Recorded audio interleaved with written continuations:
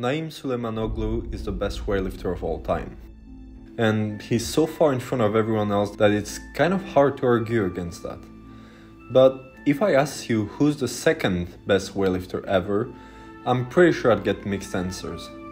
Some will say Lasha, the strongest man of all time.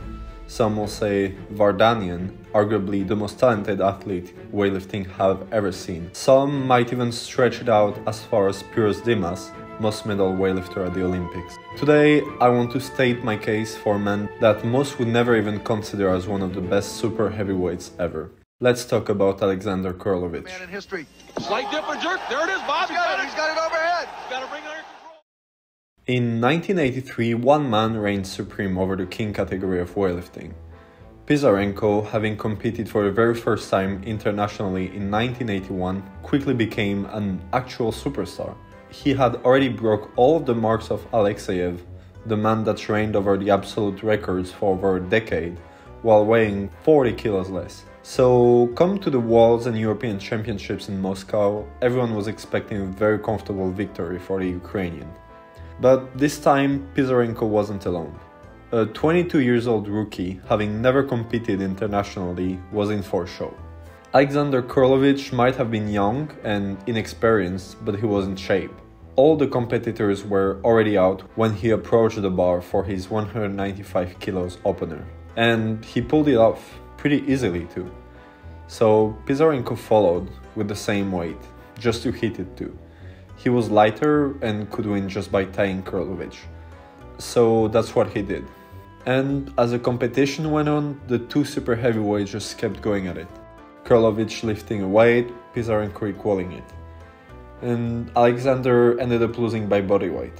He had put up what seemed like the performance of a lifetime and had almost beaten the best weightlifter in the world. And with a very, very close shot at an all-time world record in the clean jerk, he showed his first signs of greatness and gave a proper warning to Pisarenko.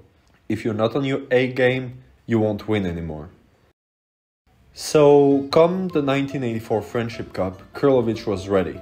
Pisarenko might have improved further upon his own world records at this point, but Aleksandr was ready for more. Actually, he was more than ready. He had already become the first man to ever snatch 210 kilos. And while his record only lasted a few minutes, if he was able to put out the same mark and a good clean jerk, he might have been unbeatable. Come the competition day, Pisarenko had a very, very bad snatch day at the Friendship Games. He opened at 200 kilos and missed all of his other attempts. Kurlovich didn't. He actually had a fantastic day, equaling his best snatch ever with 210 kilos.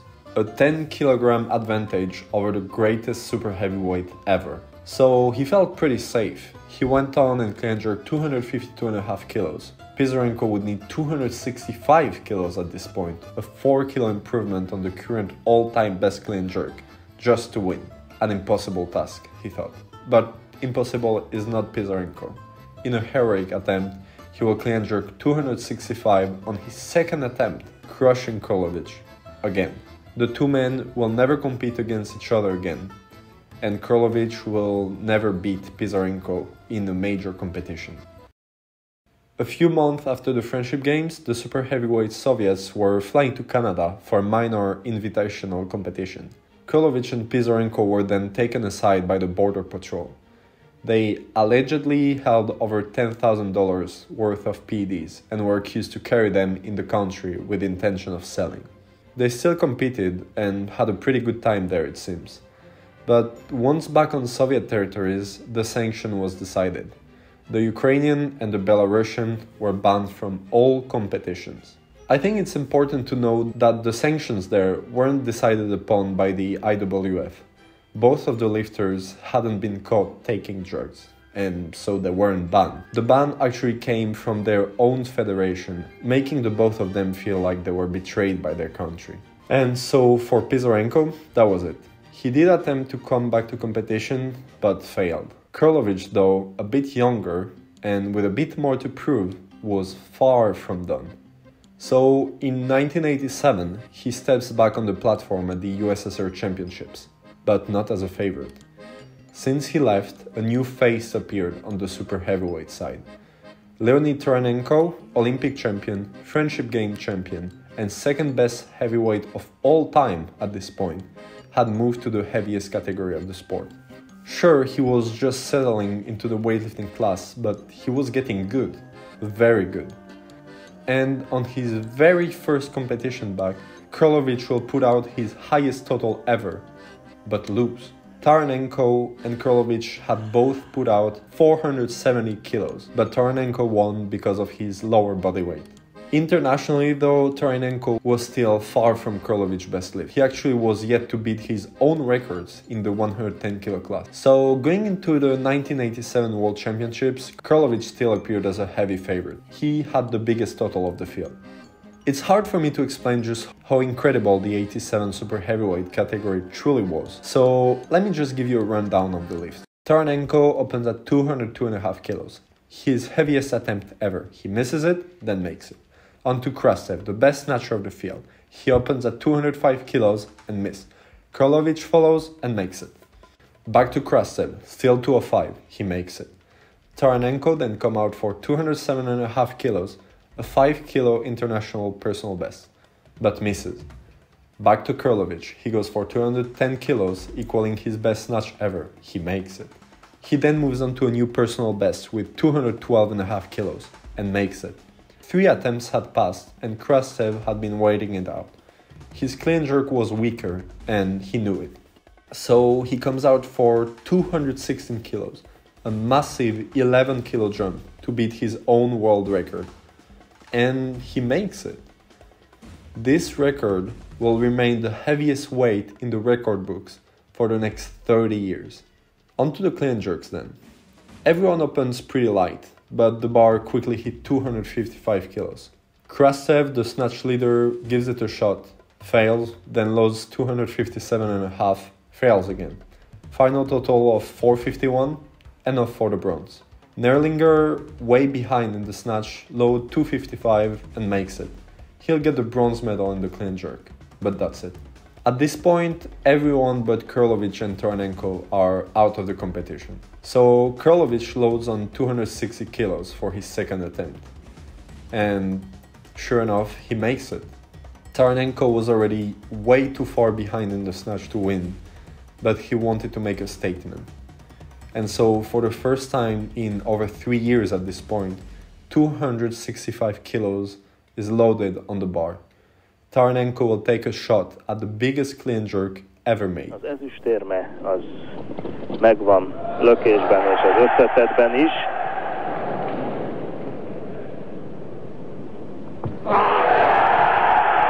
És ehhez megcsinálja Taranenko, megcsinálja a világcsúcsot is. This lift was absurd. The most Taranenko had ever lifted internationally was still 242.5 kilos. But after his 262.5 kilos, a few months prior, at the USSR Championships, he had come to Worlds with a clear goal in mind, and he delivered. At this point, Kurlovich had already won and set a new world record total, but he wanted more. He wanted it all. Like it could lead to an injury.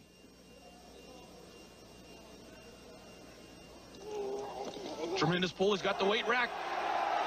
Stands up with no problem, 586 pounds. And now he's got a chance to lift more weight than any other man in history.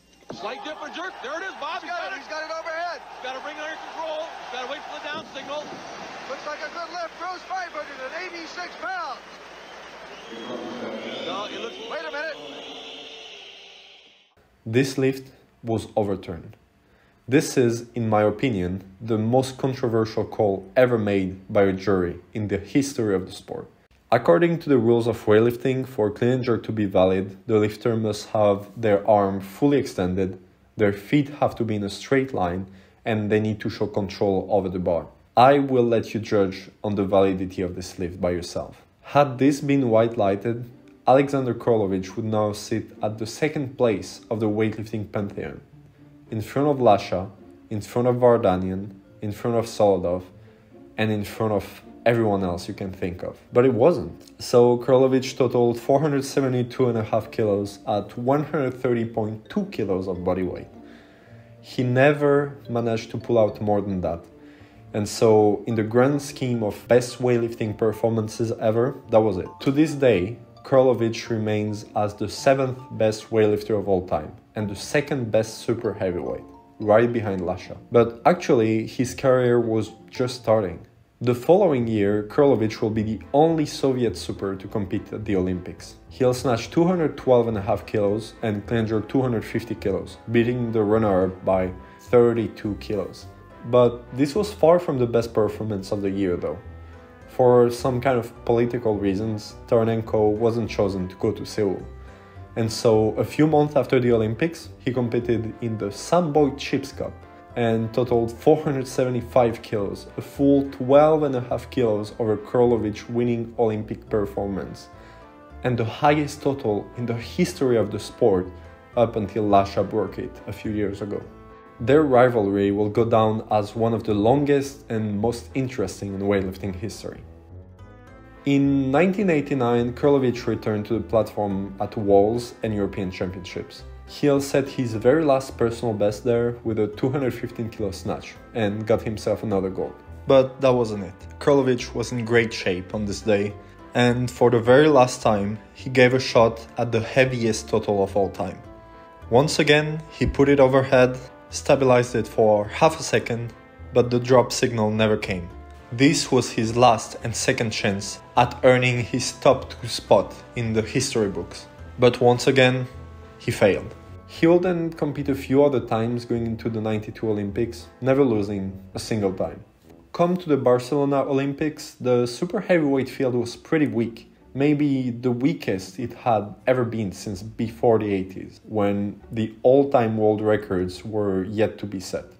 And so, in this kind of unique context, Kurlovich stepped onto the Olympic stage for the second time as a reigning champion. Taranenko was there this time, but he was just a shadow of his former self. He was already 36 years old. Kurlovich snatched 205 kilos and clean and jerked 245. Really far from his best performance ever, but 25 kilos over Taranenko, the silver medalist. At this point, Aleksandr had gone over 5 years without being truly challenged by any lifter. And so, after the 92 Olympics, he took training easy for a little while, trying to figure out if he wanted to give the 96 Olympics a run. And sure enough, 2 years after his second win, Kurlovich was back on stage at the 94 Worlds. And for the first time since his epic battle from 87, he will actually get pushed. A new young super heavyweight from Russia had just started to build a name for himself.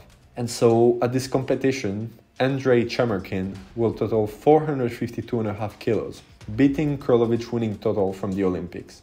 But despite already being 33 years old at this point, Kurlovich still had it. He snatched a new world record of 205 kilos, a new clean and jerk world record of 252.5 kilos, and he will set a total world record of 457.5 kilos.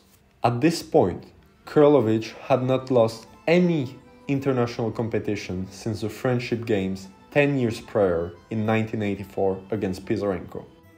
Chemerkin was 12 years old when that happened. But this will be the last win of Kurlovich.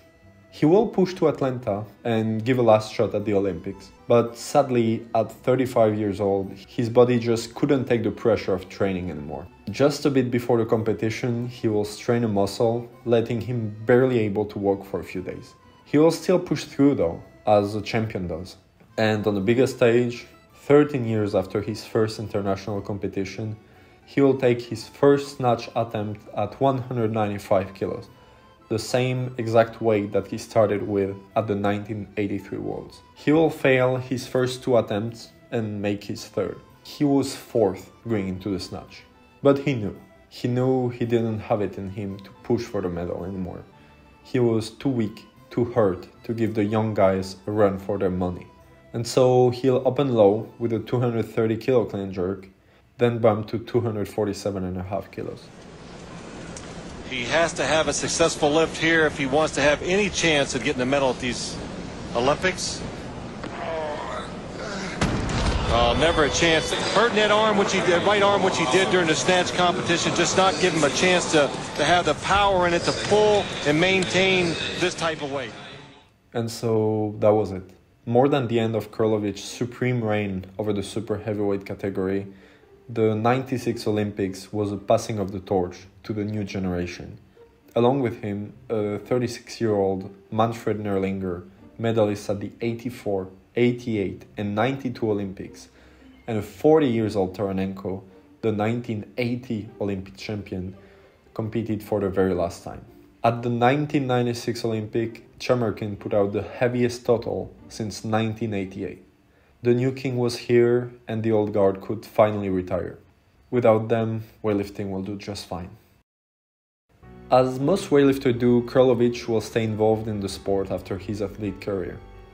He will become a part of the National Olympic Committee of Belarus and an executive of the European and International Weightlifting Federation. He will even go as far as becoming an international judge, and a very good one at that. Some weightlifters in the Olympics were actually lucky enough to have Kurlovich overview their performance. Over 13 years, Kurlovich broke 12 world records, won 2 Olympics, 4 World Championships, and 2 European Championships. In his career, he faced the 1980 heavyweight Olympic champion, as well as the 1996 super heavyweight Olympic champion. He was the cornerstone of what might be the greatest clean jerk of all time. Had he been a little bit luckier, he might be remembered to this day as the second best weightlifter to ever step on a platform. Without him, the late 80s and early 90s would have been the weakest weightlifting era of all time. And had he been pushed just a little bit more later on in his career, he might have put out the best lift in history. So the next time someone asks you, who's the best weightlifter ever? Keep him in mind.